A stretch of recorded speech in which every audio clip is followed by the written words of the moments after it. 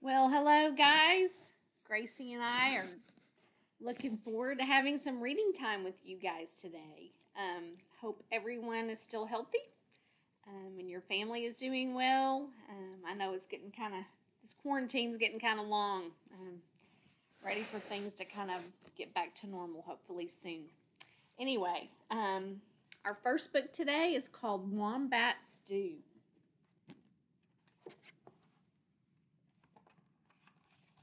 One day, on the banks of a billabong, a very clever dingo caught a wombat. A dingo's like a dog. And decided to make wombat stew. Wombat stew. Gooey, brewy, yummy, chewy wombat stew.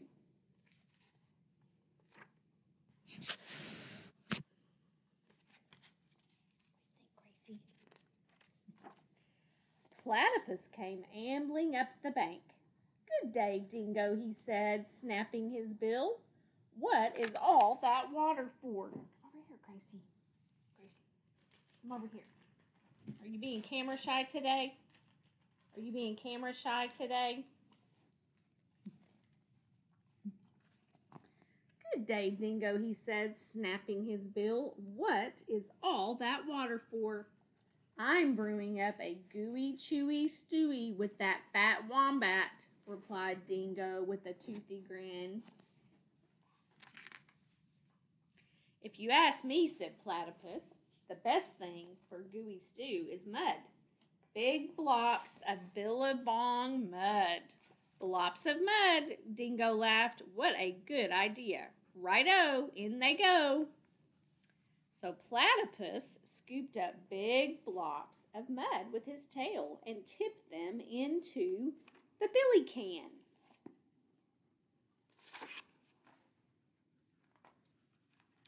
Around the bubbling billy, Dingo danced and sang. "Wombat stew, gooey, brewy, yummy, chewy, wombat stew."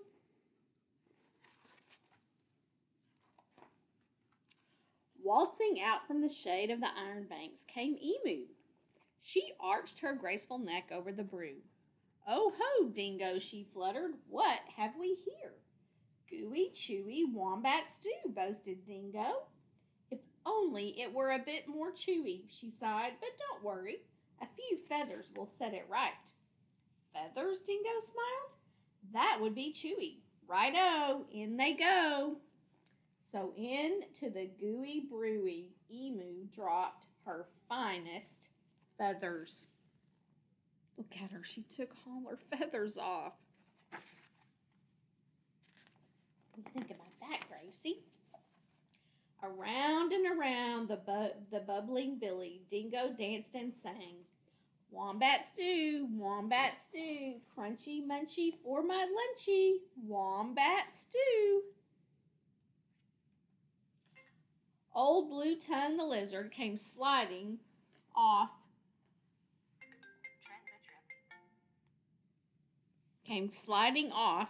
his sun-soaked stone. "Cicely Dingo," he hissed, "there are no flies in this stew. Can't be wombat stew without crunchy flies in it." And he stuck out his bright blue tongue. "There's a lot to be said for flies," agreed Dingo, rubbing his paws together. "Righto, in they go." So Lizard snapped 100 flies from the air with his long tongue and flipped them into the gooey, chewy stew. Around and around and around the bubbling billy, Dingo danced and sang. "Wombat stew, crunchy munchy for my lunchy, wombat stew."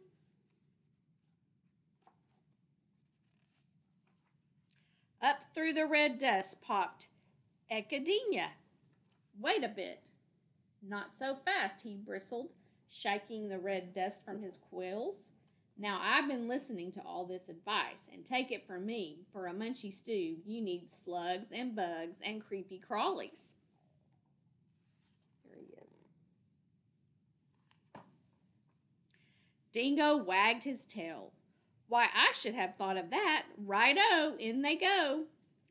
So Echidnia dug up all sorts of creepy crawlies and dropped them into the gooey, chewy, crunchy stew.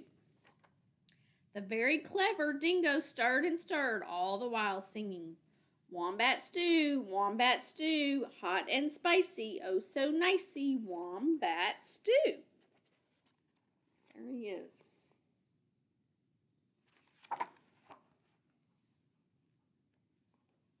Just then, the sleepy-eyed koala climbed down the scribbly gum tree. Look here, he yawned. Any bush cook knows you can't make a spicy stew without gum nuts. Leave it to a koala to think of gum nuts. Dingo laughed and licked his whiskers. Right in they go, and into the gooey, chewy, crunchy, munchy stew. Koala shook. Lots and lots of gum nuts. Aha, cried Dingo. Now my stew is missing only one thing. What's that? Asked the animals. That fat wombat. Wait, stop. Hang on, Dingo. You can't put the wombat into the stew yet. Look at the wombat.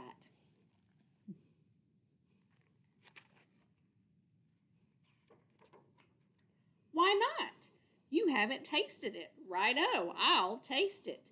And that very clever Dingo bent over the billy and took a great big slurp of stew. Arg, phooey! I'm poisoned, he howled. You've all tricked me. Look at him. He's got his tongue hanging out. And he dashed away deep into the bush, never again to sing. Wombat stew, gooey, brewy, yummy, chewy, wombat stew.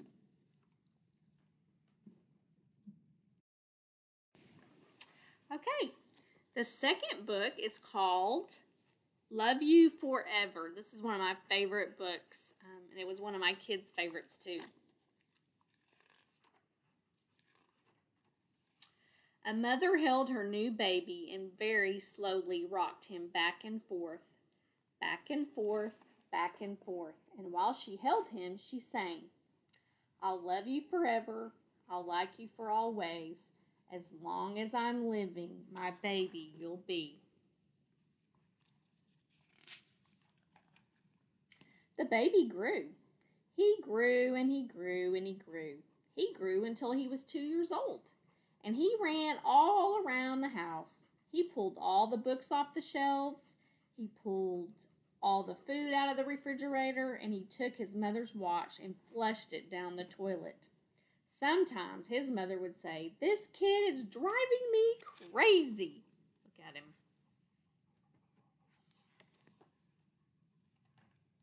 But at nighttime, when that 2-year-old was quiet, she opened the door to his room, crawled across the floor, and looked up over the side of his bed. And if he was really asleep, she picked him up and rocked him back and forth, back and forth, back and forth. While she rocked him, she sang, I'll love you forever, I'll like you for always, as long as I'm living, my baby you'll be.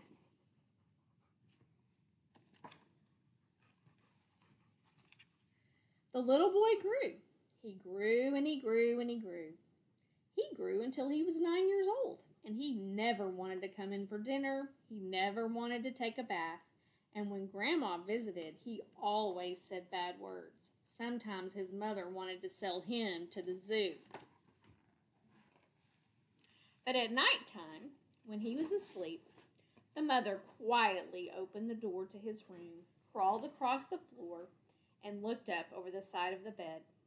If he was really asleep, she picked up that 9-year-old boy and rocked him back and forth, back and forth, back and forth. And while she rocked him, she sang, I'll love you forever, I'll like you for always, as long as I'm living, my baby you'll be.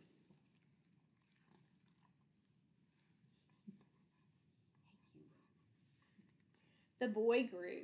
He grew and he grew and he grew. He grew until he was a teenager. He had strange friends and he wore strange clothes and he listened to strange music. Sometimes the mother felt like she was in a zoo. Here he is being a teenager.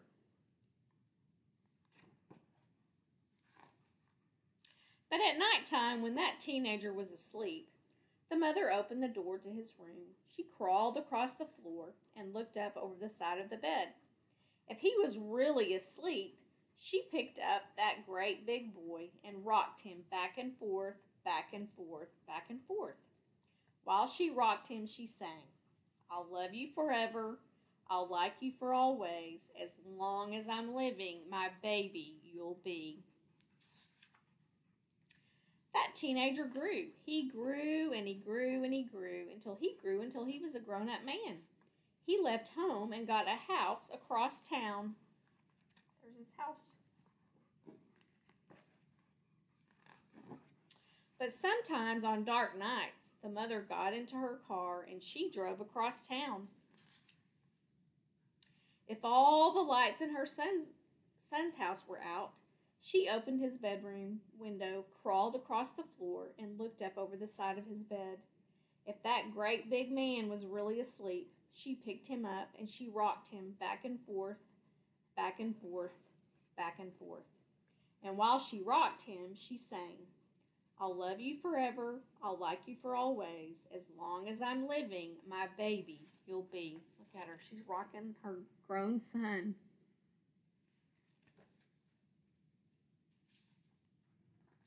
Well, that mother, she got older.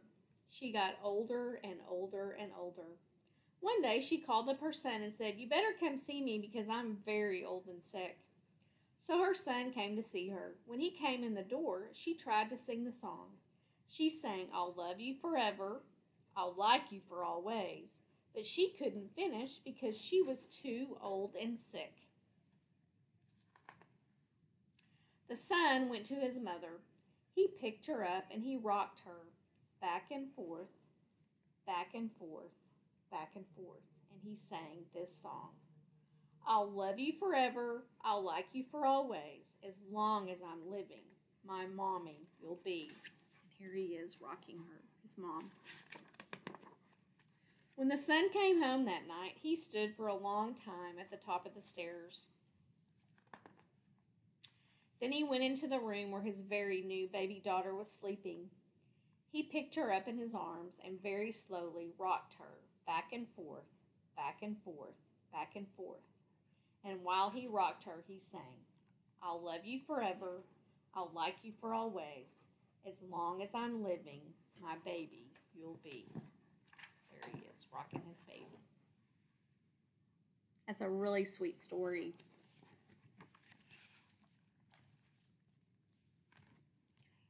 This book is called I'd Choose You. This is another one of the books that my kids liked when they were growing up. Gracie likes this book.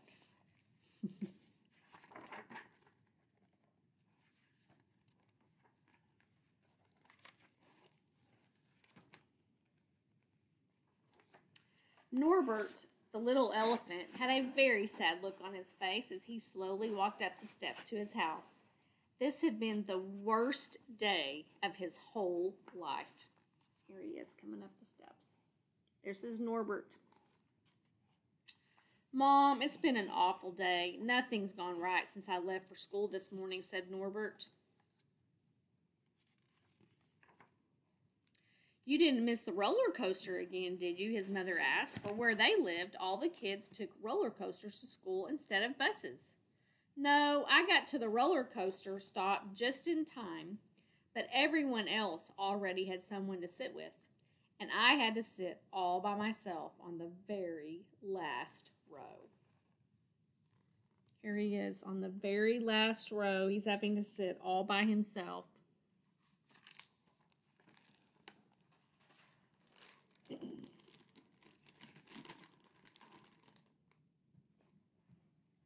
And then at lunch, all the fifth graders decided they want to sit at the table by the window. Come on, Gracie. Sit by the window.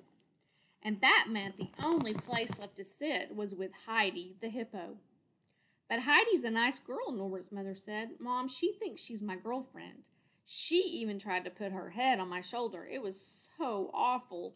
She lost her balance and fell in my mashed potatoes right in front of the 5th graders. That would be pretty embarrassing.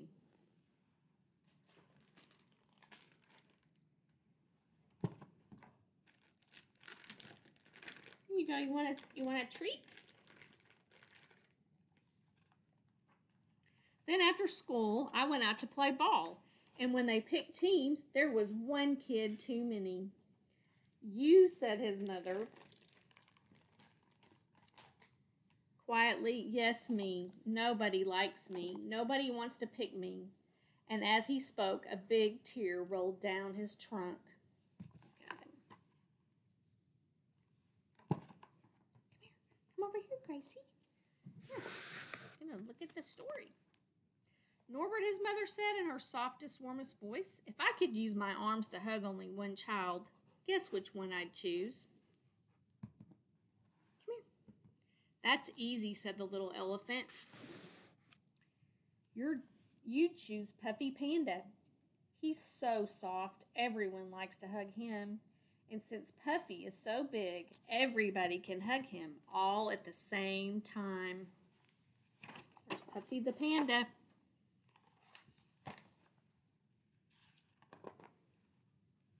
No, Mother smiled. Guess again. If I could give you a You're Someone Special medal to only one child, guess which one I'd choose? Mom, you choose Florence the Flamingo. She deserves a medal because she's the only one who can do a triple loop when we all go ice skating. There she is doing her little loop, triple loop. No, said Norbert's mom. Guess again.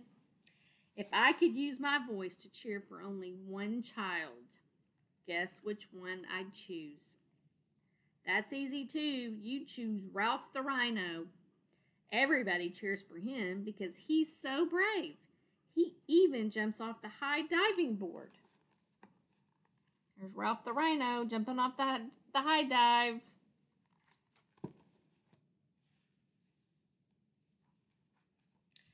No, said Mother. Guess again.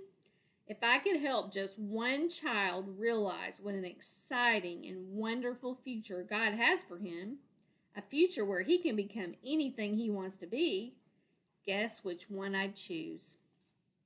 Mom, that's a no-brainer. You choose Cassie the caterpillar because she'll be a beautiful butterfly someday. No, not Cassie the caterpillar, Mother chuckled. If I could use my arms each day to hug and my voice to cheer, if I could honor one child who has an exciting and wonderful future, and if I could teach him each day that he is God's special gift, especially on those days when he doesn't get picked, guess which one I'd choose every time? I'd choose you.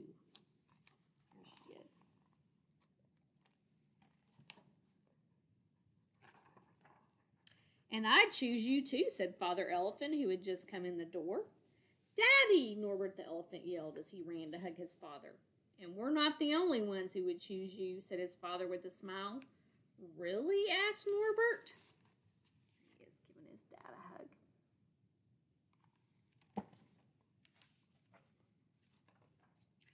Heidi the hippo is outside with ice cream, and she's waiting for you, said Father. Oh, no, Norbert gasped.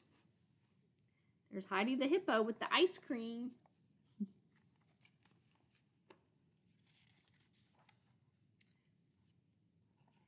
That's a fun story. That was one of my favorites, too, when my kids were little. Well, that's the end of our reading time today, Miss Gracie. And anyway, we'll see you next week, and I hope you are staying healthy. Bye-bye.